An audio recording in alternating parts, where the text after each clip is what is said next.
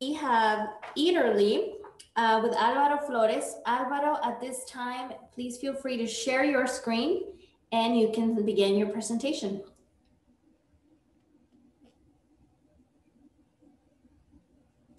And Alvaro, I believe you're in mute.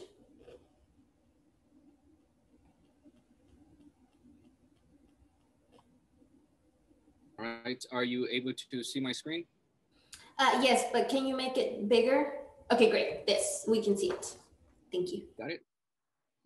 Okay. All right, and the timer will start as soon as I start talking? That's correct.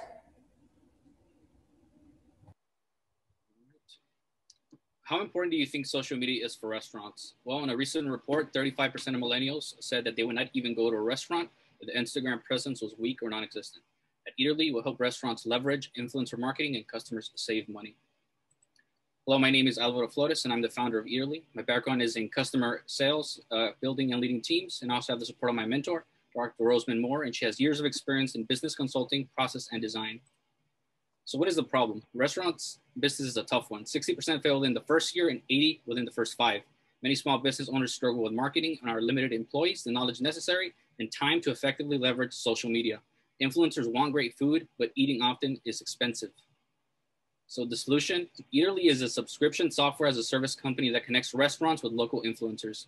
Restaurants use the Eaterly technology to post coupons that will be available on our app. Users will sign up to our social app using a social media account, claim these coupons and activate them by taking a picture of their food at the restaurant and sharing it on social media. How will restaurants benefit from this? Eaterly users will act as mini influencers and are ready and able to generate social media content for these businesses. Restaurants will be able to schedule and automate deals with social media follow requirements. This will result in an increase in customers, a stronger social media presence, and a smarter spend in marketing efforts. This is impactful because consumers are 2.4 more times more likely to view user-generated content as authentic, and 80% say user-generated content has a high impact on their purchasing decisions. Who are these Eaterly influencers? Well, they're you and me. Anyone who has ever written a review or posted a photo has influenced those who saw it in some way. The Eaterly users will act as mini influencers for restaurants and get access to local deals, content for social media, and try great local food. Content Eaterly influencers generate can be impactful, seen as 92% of consumers trust recommendations from people that they know. In this market, brands are predicted to spend upwards of $15 billion on influencer marketing by 2022 and 25 by 2025 due to its high return on investments, and the restaurant business will continue to grow. By capturing these locations at a flat monthly subscription rate for our service, we could generate upwards of $35 million in revenue a year with an overall 22% US restaurant market share. Who are our customers? Chelsea is a small business owner with limited employees, and she knows a strong social media presence is needed and wants to grow her business. There are thousands of business owners like Chelsea out there. Sam is highly active on social media, has 1 to 1,000 followers on Instagram, and wants to try great local food without breaking the bank, and is between 18 and 35 years old. Our competition includes Groupon, which routes and offers good deals to users, but doesn't generate meaningful user-generated content. Yelp does it in the form of reviews, but not great deals, and Hooch offers good rewards, but no content for these restaurants. Eaterly offers great deals for users, continuously generates content, and grows the restaurant's customer base. With the proceeds of this competition, they will be used to support additional field research and continue the customer discovery and product development. The next step would be raising funds to launch the product in select Texas markets. Thank you.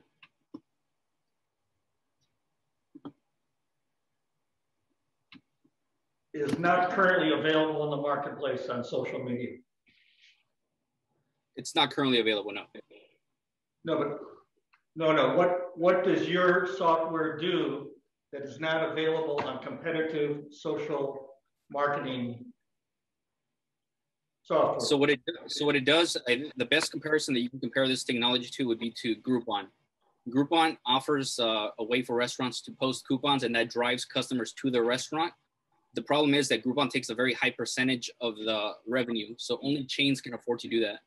With this model, which would be a monthly subscription, smaller businesses would be able to do that. They'd offer these coupons, drive customers, but the percentage of the coupon would not be dependent on the timing, which is what Groupon does. It'll be dependent on the follower count.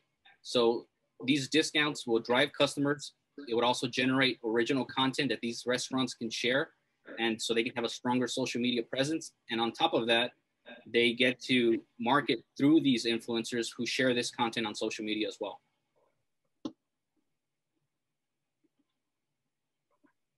Alvaro, so this is Norma. So there's this, I posted on the chat, so I'll be super brief, but there's this company called Talk, T-O-K, and they started doing reservations for restaurants, and through the pandemic, they've done a lot of kind of bringing those restaurants online.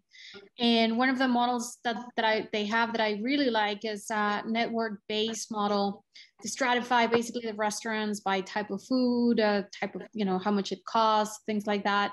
And then by creating these networks, then they can leverage sort of like, cross referrals, or if one place is taking, the delivery will take like an hour, they do stuff like this. So just kind of take a look at it. I think that the model you have is super interesting.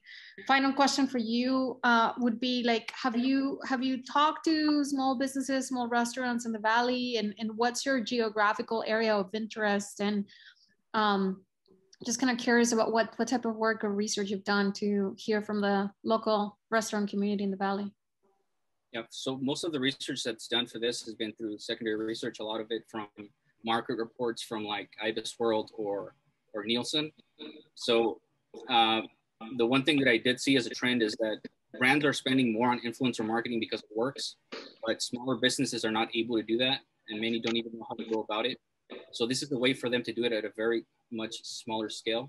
So the type of people that would probably benefit from this technology are really any customer or any restaurant owner who's trying to make their life easier through the use of technology. And a lot of these restaurants already use like systems for payroll or really just to manage the day-to-day and like some sort of cart service. So targeting those restaurants, I think would make sense. And I think there's a pretty big market for businesses that use that type of technology. So this is just something that's added onto there that helps their marketing and makes their life easier.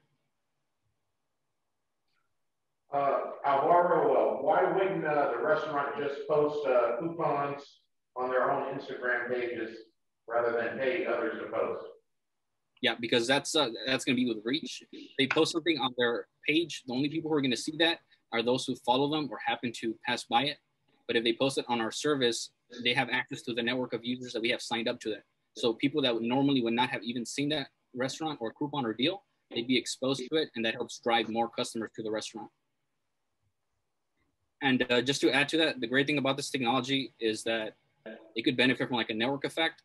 So the more restaurants are signed up, it'll benefit the users, and the more users, it'll benefit the restaurants as well. And it could grow naturally very fast. It's a great idea. Do you think about this application in any other brick and mortar or other sorts of consumer goods?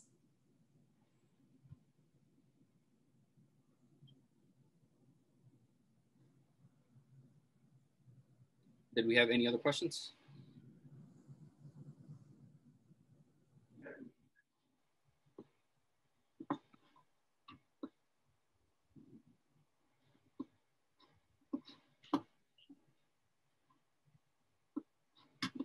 Okay, great. Thank you, Alvaro, for that great presentation.